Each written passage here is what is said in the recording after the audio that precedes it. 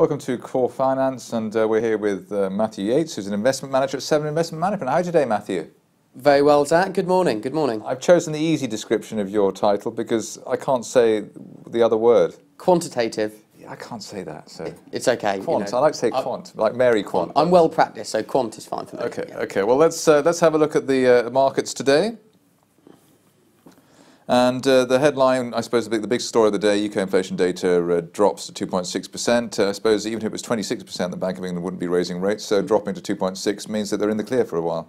Well, yeah, I think the market was pricing, well, what did it come off, 2.9 last month, and certainly it was a bit of a shock. I don't think it was so much that the markets were pricing in a rate hike anyway. Certainly the rates market this morning was suggesting that the chances of a rate hike on the back of the news on the expected continued inflation strength was relatively low. But with inflation just pulling back a slight bit, I think, yeah, the chances of a rate hike in the near future are somewhat muted. But I don't think it negates the longer term trend of inflation still outstripping wage growth in the UK. So in real terms, although it's not quite as strong a theme as it was before, people are in real terms getting poorer. That's a nice, happy message. Next up, we've got Royal Mail, where people, well, it's basically a pensions deficit disaster zone, isn't it, really?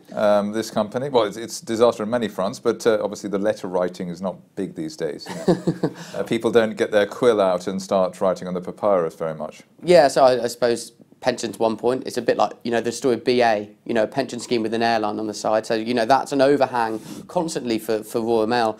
But yeah, one would hope, or one would have thought, that last year the Brexit, the referendum on EU membership would have led to a bit of a boost for Royal Mail, because the Royal Mail delivered 27 million letters last year, those little pamphlets, if you remember, outlining the facts around Brexit. You would think that would be a boost, but actually, following the result, commercial sales of commercial letters as a result, because it clearly did very little to sway the public, were down significantly. So I think kind of a headline level, there's, you know, potential good news for Royal Mail, but when you dig down a little bit deeper, it's not all good. Well, the revenues rocketed, they're reported to have rocketed today, and they were up 1%, so that could really be transformational, couldn't it? Let's go on to the next, well, the AIM stock of the day, which is Pantheon Resources. Those with long memories will remember that, there was a bit of a hiccup there for this company in November, when it encountered a dry well in Texas, as one does. If one is an oil and gas operator there, these things tend to happen. But last week, or on the 14th of July, the shares jumped 25% after the company revealed a transformational contract with the largest US energy infrastructure company to install and operate a new gas processing facility. It doesn't sound that transformational to me, but the shares did bounce a bit, and we'll see whether at, I think they're around 53p at the moment, whether they can bounce back to the former glories at £1.80 before they hit that dry well.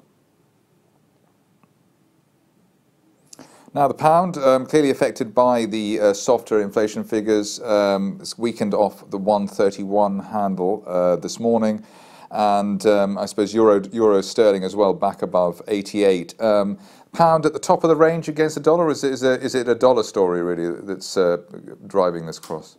Bit of both. I think it's interesting, actually.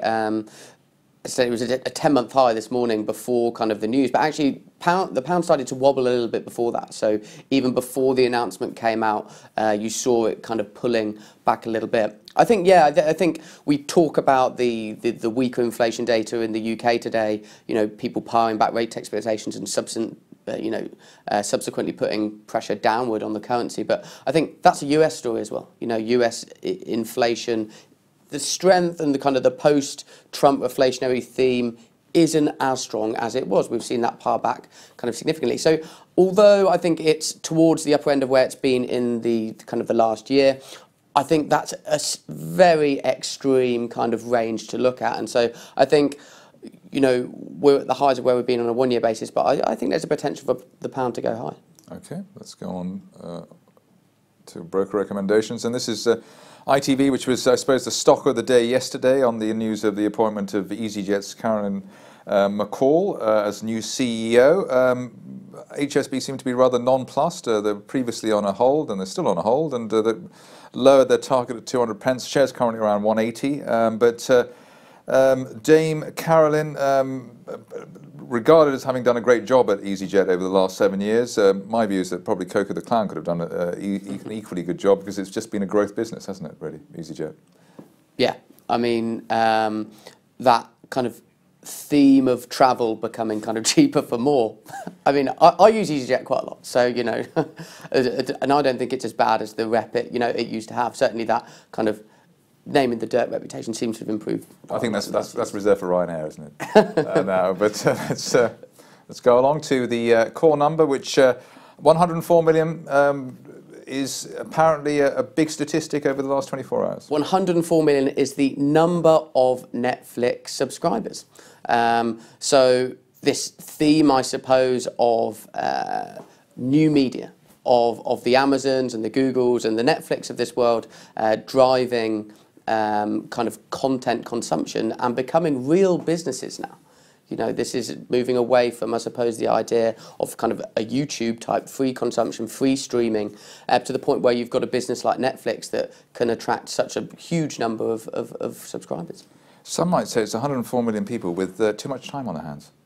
Some would, but not me. Okay. Economic calendar, import-export prices are definitely second division data there from the US, but Mark Carney speaking this afternoon. Apparently, that's coinciding with the launch of the £10 note or something like that. Is that I'm not sure about the £10 note. I'm not sure what he's meant to be talking about specifically. I think really the look forward for the Bank of England is going to be kind of next month's rate increase or decrease, or whatever they're going to do with rates next month, and that's going to be closely watched. Whether he'll signal at all, given today's data, that'll be wait to see. Matthew Yeates, investment manager at 7 Investment Management. Thanks for opening the Core Finance show today. Thank you.